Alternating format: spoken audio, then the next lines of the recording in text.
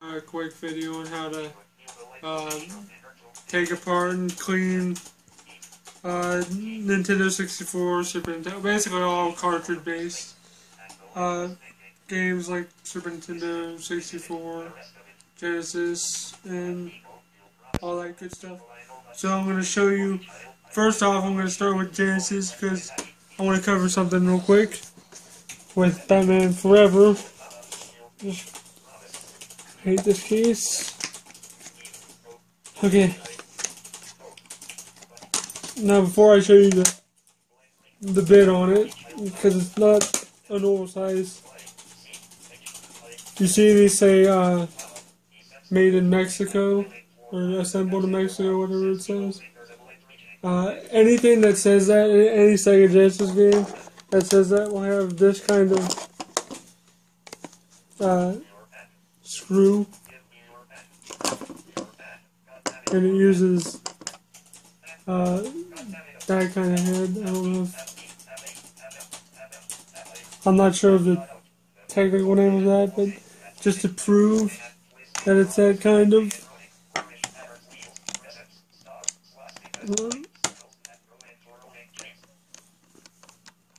Okay.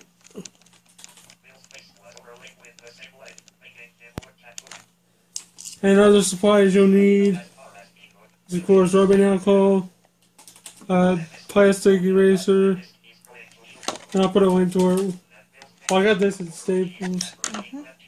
And you'll need Q-tips, of course, or cotton swabs, whatever you want to call them. Where is it? I can't see the damn head. Oh, I tightened this one too tight when I cleaned it last night. I had to really jam it in there. Okay. And now you just basically lift it off and just comes right out. Now it's relatively clean because I just cleaned it. Yeah, this kind of gets stuck in there, kind of pull up, but as you can tell, these are kind of weird on the side too because they have less pins than on the front. That's another way you can tell if it's made in Mexico. Pretty sure all of them have that, but I'm not going to use that as a test to clean. I'll clean one that I know is probably pretty dirty. Okay, let's do Gameboy Advance, because this is probably dirty. Well, this might be dirtier, but I'll show you how to do Gameboy Advance. You'll need a triwing screwdriver. These also take apart like GameCube controllers and whatnot. It's really hard to line it up with these small freaking screws, especially with the triwing. Does this one still have a good head on it? Yeah, it does. Because I know one of mine broke because I kind of ran it over. I think this fact this one wants to grip it. I have to get one of the other ones. Oh wait, there it goes. Yeah, it's really finicky to get these out.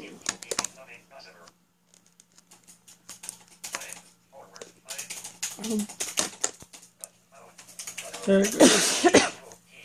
Finally. Yeah, those are hard to get out because they're so freaking small. I got it, I'll get it out. Yeah, small fingers too. Come on. Come on.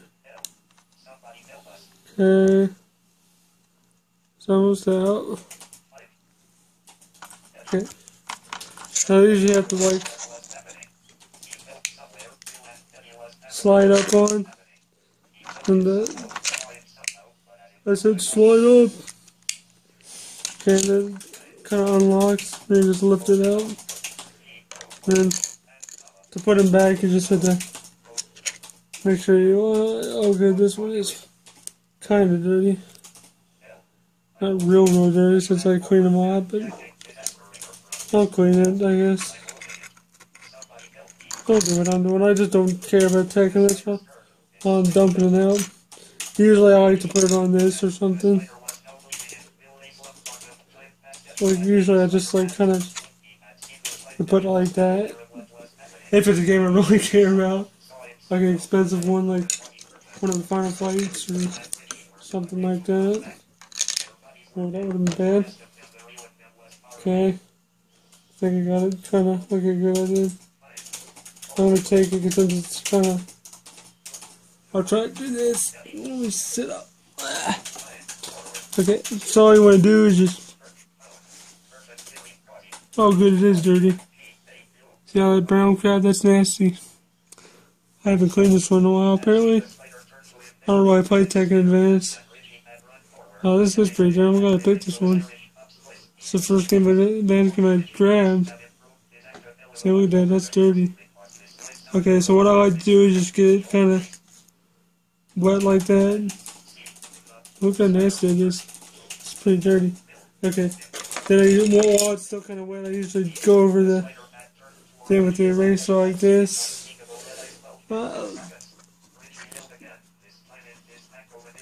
And I usually kind of do it with enough pressure because then you'll get some of that off. It really shines these up really good, makes them work. Then usually when I'm done, I usually take the dry side and just kind of wipe off the excess, or usually I just make sure I don't have any saliva and just blow them off. And that's basically that. And then you can just put it back in there the way it was. I think it goes that way, yeah. And you just put it back on. You just gotta line up and slide it back up. I'm not gonna remember screw it back in because they pretty much stay together. Now with 64 games, you need 64 and Super Nintendo and Nintendo. Certain Nintendos, you need this kind of security bit. It's a 3.8 millimeter, I think. I don't know if it says on there, but I'm pretty sure that's the rate.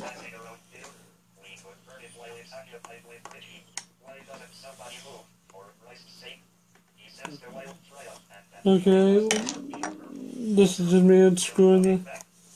I'm just unscrewing the. Because my dummy 64 game is Donkey Kong 64. Oh, I didn't do it long enough. Do I grab it? Okay. I use 64 games for a reason. I hope this comes off easy. Yeah, okay, it should. Because you need let me take this out. You need a standard Phillips-head. Take that off. You just take it off and it just comes right off. Yeah, we'll get stuck to it too, so make sure you line it up. Try to do it like it. Don't mind the noise that there's just my mom. Yeah, these come out pretty easy. And I usually turn it to get to the other one. It's the left side, it's like my bad side. Hopefully I can. Oh, come on.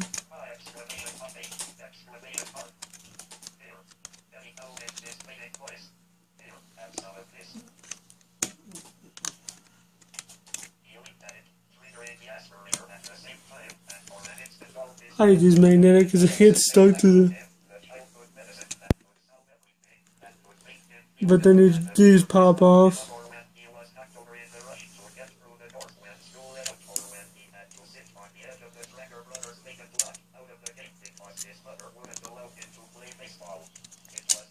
And this just pops off.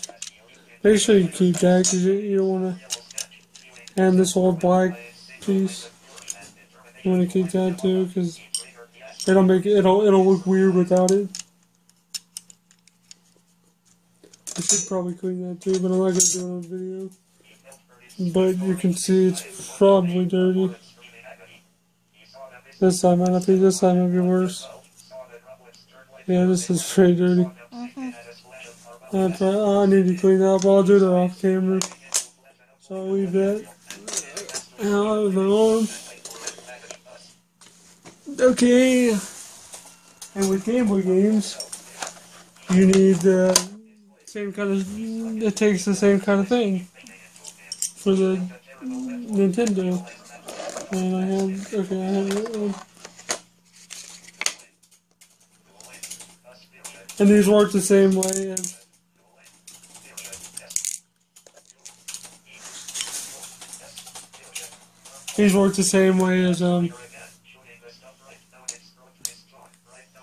okay. Oh, there it is.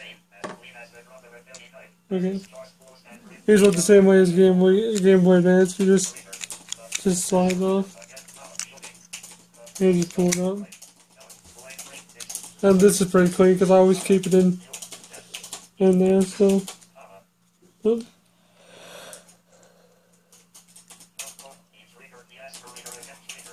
So we kind of.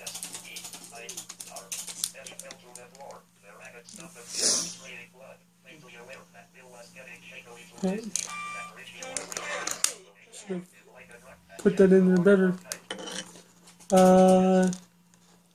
I'll screw that back in later or whatever. Okay, while she's doing that, I'll get out. And it works with Super Nintendo as well. Like,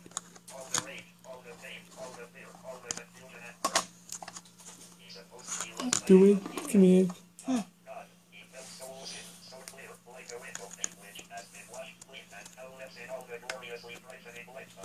Yeah, don't get the cheap metal, like that's like gold plated ones that, because they're not really gold plated, they're really cheap and they wear out. And this works with that, but when you take this off, you also need a Phillips, I almost said Flathead, standard Phillips-head. And you just take them out and then it lifts off. I recommend taking this out. And then it just lifts off and then you can unscrew the... And the Game Genie, if you have to clean that for the Super Nintendo, Nintendo, or Genesis, they're usually behind the labels, so kind of sucks. But for Super Nintendo, I just cleaned this yesterday, so I'm not gonna like totally take it apart. But it just come out. See, that's just to prove after they come out. What, are you laughing at me or something? What were you doing then, yawning? Well, I know this is boring, but I want to do it. Okay.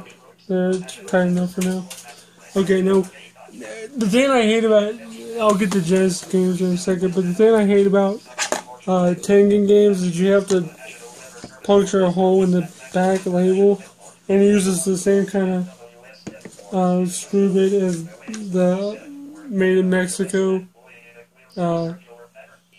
Genesis games, so, but I really hate that they put one of the screws right there. They could have put it like up here or something. I don't know. So I really hate taking this apart because I like keeping my labels in good shape. At least it's not on the front. I mean, the back really doesn't bother me, but I mean, I'm kind of a stickler about that. But I'll just leave that how it is. Okay, did I talk about Metroid yet?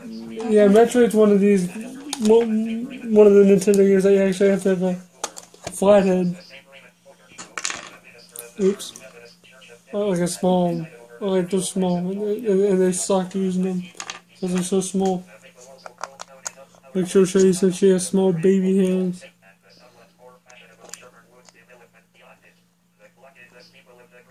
Okay, you don't have to screw it. They'll believe you.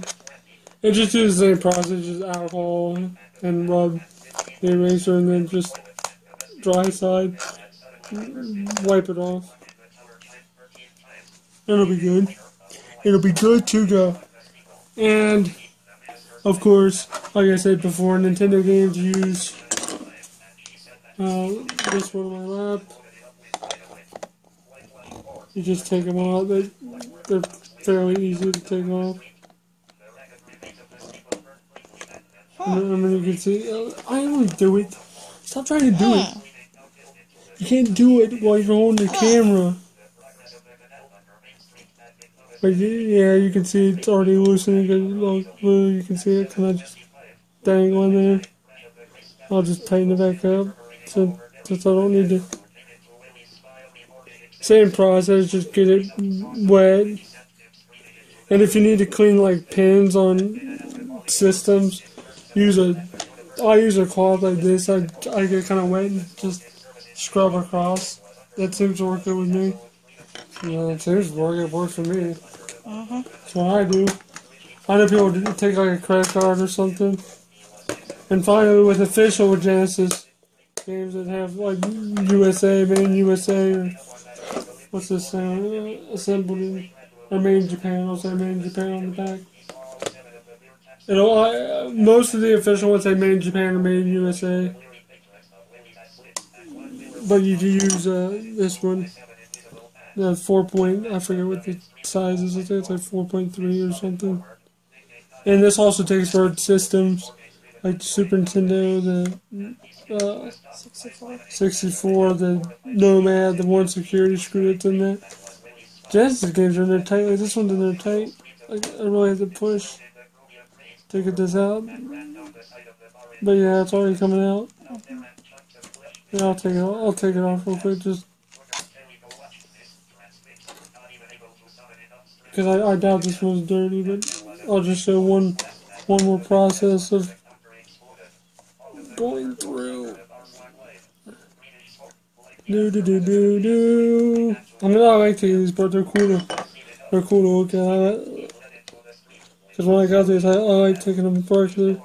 It's neat to look at. I've always wanted to take apart. I got it. I was getting it. So impatient. Yeah, this one's not dirty at all. Like, I don't even really need to do anything with it. You can see it shine. I mean, that side's kind of dirty a little bit, but not horribly bad. I could probably go over it a little bit. Yeah, join the club. There you know how I'm feeling. Okay, let me just do one more little clean, just to give you one more little process of what I do. And make sure you don't do it too rough either. I didn't really get that one that way, because... Oh yeah, and make sure the alcohol is like 70% at least. The less water in there, the better though. So, really you're supposed to use like... That's like 94. I've heard 94, but this works. Yeah, nothing's coming off. Yeah, there's nothing. There's nothing coming off. Oh yeah, there's nothing coming off. I'll just dry it off real quick.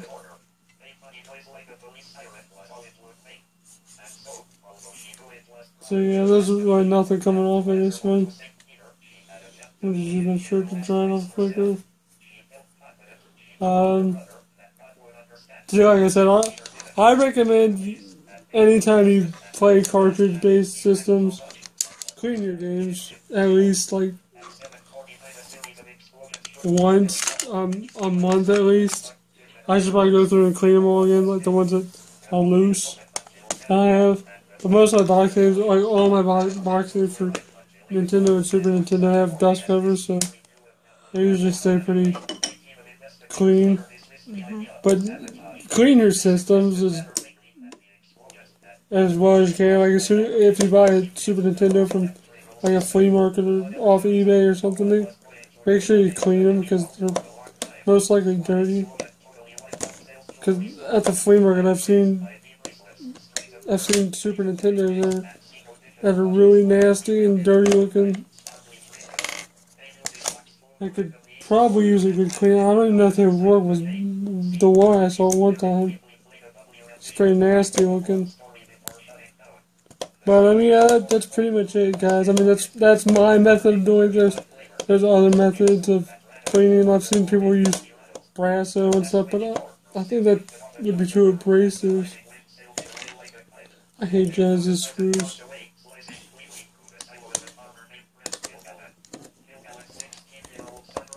Because you really have to like press, and I can't really press them. We'll get it later, but some of them are hard because they have these like really hard silver tips, and you will have to like press down and turn. So yeah, that was basically it. I basically showed all the types of screws that I know that you need, especially the main Mexico. Like I said, any game for the Sega Genesis that has made Mexico on the box, on the card anywhere, would have that kind of bit. I'm not sure of the name. If I find the name out, I'll put it in an annotation or something.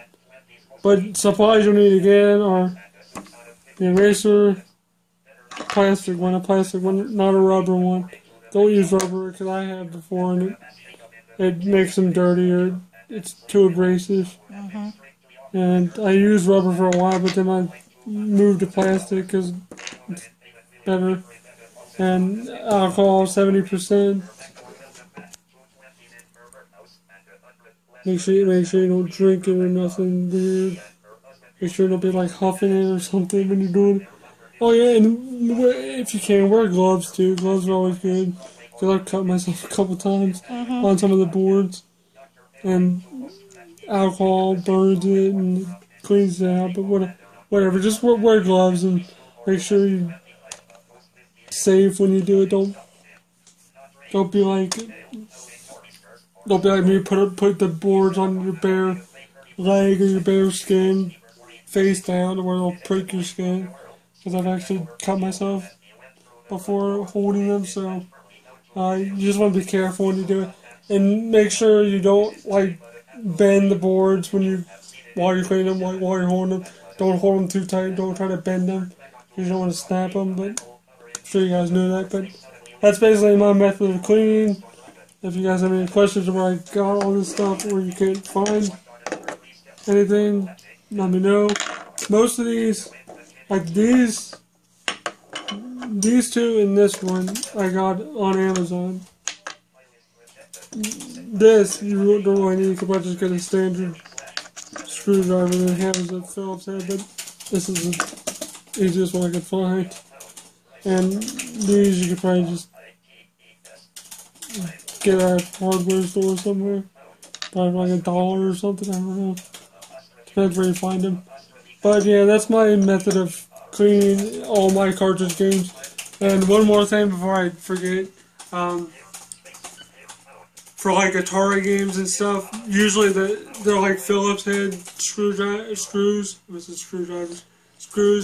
but they're behind the label, so you have to like damage the label. So I wouldn't even bother taking those apart, unless you don't care about the labels. But most collectors do, because I forget what game it was. And I tried, but I think it was Pitfall, and I was looking, and when it was like, oh, it's behind the label, I was like, oh crap.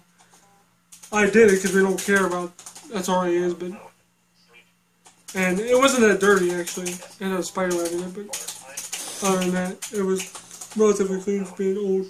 But yeah, so just be wary that some things to take apart, you'll have to damage the labels somewhat. So if you don't want to damage the labels, don't take those games apart, and just clean them with normal Q-tip and alcohol, and that should do you well enough. So thanks for watching.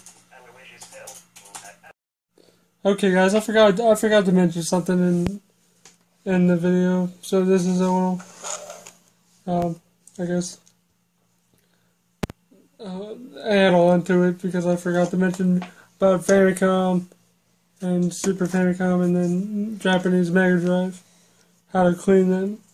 But now with Mega Drive, if you want to take these apart, which I really don't, because you have to take off this back label. The screws right here and right here is where the standard Phillips-head screwdriver is. You know what a Phillips-head screw is. And you just unscrew it lifts right off. But I wouldn't recommend it because if you're a collector, you don't want to tear that label because there's really no way to get to it without peeling it. I did it with my loose copy of Golden X3 I had, but I sold. I did it with that to clean it real good. Now with the Super Famicom, it's the same as the Super Nintendo. You just need one of these. It just fits it. It actually fits in nicer than it does with. See, it just comes right out. Well, I'll just do it a little bit. You can already see it's lifted. Okay, so I'm just going to tighten it back up. Because I already cleaned this the other night. And that is Castlevania Dracula X. I really wish I had the box. Because I have the Japanese version of Super Castlevania 4 boxed. But I don't have this one boxed.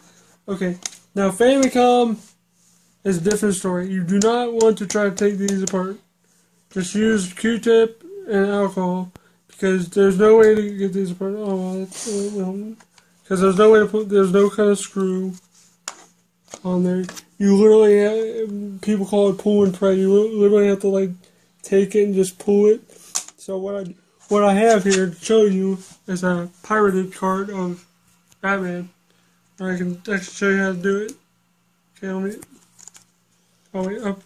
Hold it from like up here and then you kind of just let.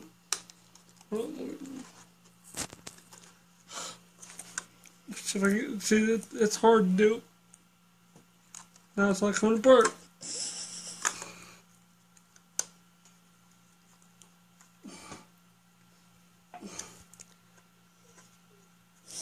But I had it before the video, and now it's like coming apart.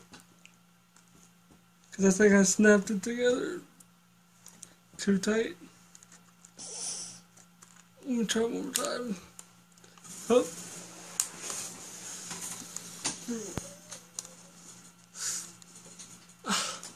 Well, it's not coming out, and I'm not going to try it.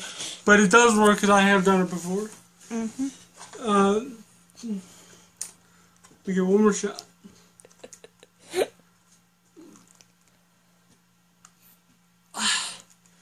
Yeah, it's not going to come out, and I'm not going to risk breaking it, even though it's a pirated card.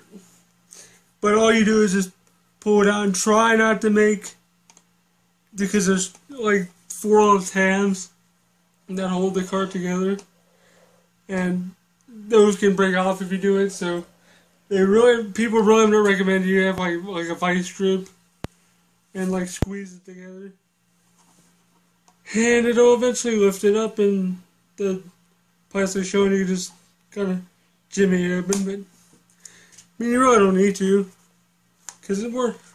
Here, I'll show you real quick what I mean by just. Because this is probably pretty dry, I need to probably clean it anyway. So I'm just going to do it real quick with Contra, because I haven't cleaned it in a while. You just take the alcohol, get it nice and wet. Not too wet though. Okay, and then you just want to kind of get as deep in there as you can. Yeah, it's not really that dirty, really. Now the weird thing is that with the converters you can buy, you can clean those fairly easily by taking them apart. But yeah, I mean this way works. See, it's not really even that dirty. I mean, just do that and then do it again, and then take the dry side and just, oops. I really don't want to risk breaking this because this is pretty rare. It's Rise or Contra Japanese, and that's the only Contra I have for NES. I used to have the English version, but I sold it a long time ago. So so yeah, thanks for watching the video, and sorry I forgot about that crap. I totally slipped my mind, but thanks for watching.